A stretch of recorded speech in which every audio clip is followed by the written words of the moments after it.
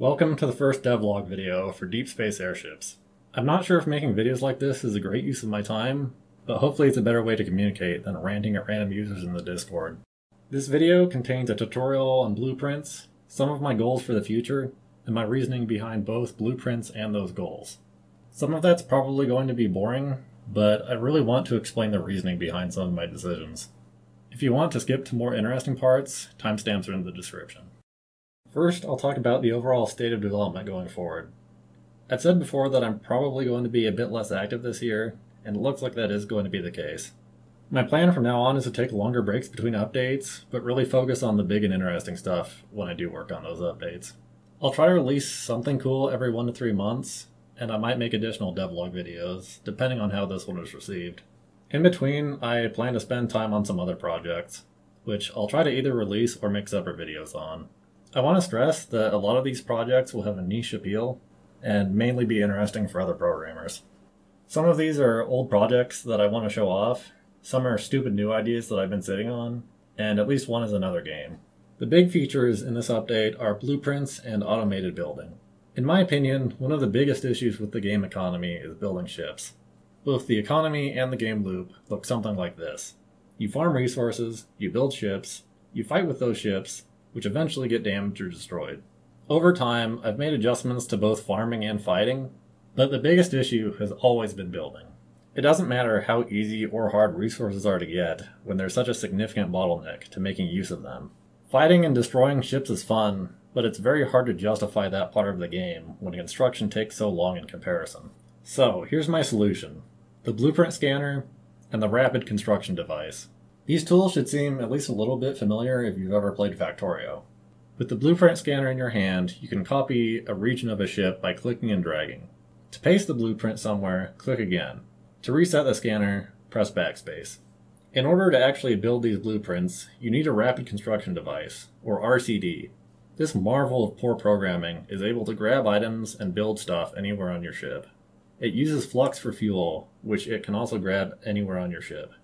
Both the blueprint scanner and the RCD are dropped by green bots in Sparrow. Honestly, this is just where I throw new items when I don't want to make a new source for them, so it might change in the future. The adjusted green bot drop table is shown here. Some items are blacklisted from being blueprinted or built with the RCD, either due to technical limitations or concerns about abuse. Those items are displayed here. Blueprints also have some more advanced functionality. When you copy a region, a string will be copied to your clipboard, which you can save or share with others. Pressing the R key will open a dialog where you can paste a string to load the corresponding blueprint. The blueprint string contains all the data needed for the blueprint. You can even decode or generate these strings yourself if you want. Check the video's description if you want to read about the format.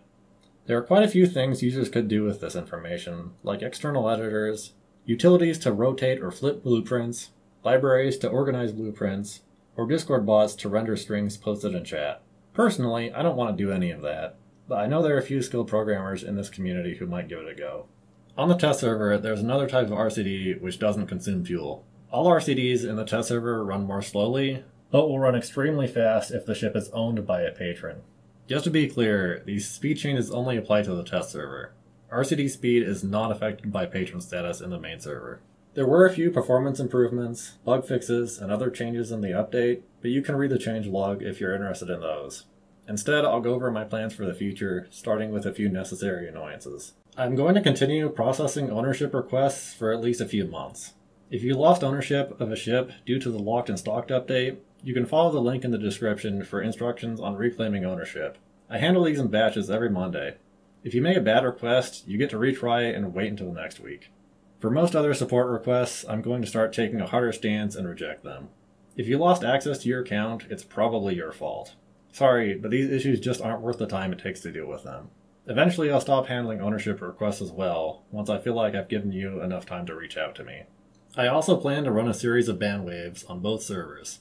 I'll be scanning activity from the last few months and focusing on users who make obscene or bigoted remarks despite the warnings in chat, users who admit to being too young to play the game, and users who abuse so-called heal bots. I could go into more details, but the longer I think about moderation, the more mad I'm going to get. I'll just save my patience for when users start trying to appeal their bans. I'm also going to do something with these in-game advert billboards. In the short term, I'm probably going to remove all the community YouTube promotions. Most of these videos aren't very interesting. I'm going to prioritize advertising the Discord, the Reddit, and this devlog video. In the long term, I might make a page that lets higher tier patrons post adverts and give a few decent content creators who aren't patrons access to that system. Now on to the interesting stuff. The shield rework is the next big piece of content. Before I explain it, I'm going to explain my goals for future in-ship content. First, it should be solo viable with a teamwork bonus. It should be possible for solo players to use advanced machines. They should just work without any interaction required. However, you should get some bonus if you have extra players to run these machines. For a completely hypothetical example, RC turrets work fine with just one person controlling them from the helm. But what if they could be controlled manually? Manual control could give a bonus to the fire rate of that one turret. Second, there should be no unbounded scaling. It shouldn't be possible for an unlimited number of players to provide an unlimited bonus without building more machines. In our turret example, only one player can control a turret at a time, and it gives a fixed bonus. Finally, these machines should have somewhat engaging gameplay. There should be more to using a machine than just pressing a button. With a turret example, you have to aim and shoot. If you've been following along, you might realize that the current shield boosters fail all of these. Shielding requires additional crew members. In theory, they're bounded by the number of shields you can store, but in practice, if you can get enough shield slaves, you can out-heal anything. You just spam click when you get yelled at. These properties make the mechanic boring, unfair, and easy to bot. Going back to that turret example, it might be a bit more than a hypothetical. If people like it, we can consider making those changes in the future, but I'd prefer to add them as part of a more comprehensive rework to turret control. Now I'll talk a little bit about the mechanics I'm considering for the new shield system. I don't have incredibly specific details. All of this is in the concept stage, and it might change significantly, especially the names and the art. Here's my initial idea of how the new shield system would work. It would involve 3 items. Shield charges act as fuel, shield injectors convert shield charges into usable shield HP, and shield batteries store that shield HP. Crew would be able to interact with the shield injectors to boost their effectiveness somewhat. Shield charges would have a high chance of not being completely consumed, so you could save them and recharge them after the battle. Having thought about this system, it's possible that it's too complicated. It's likely that the injector and battery would be merged into a single machine. I want the system to have depth, but I don't want shields to become too important.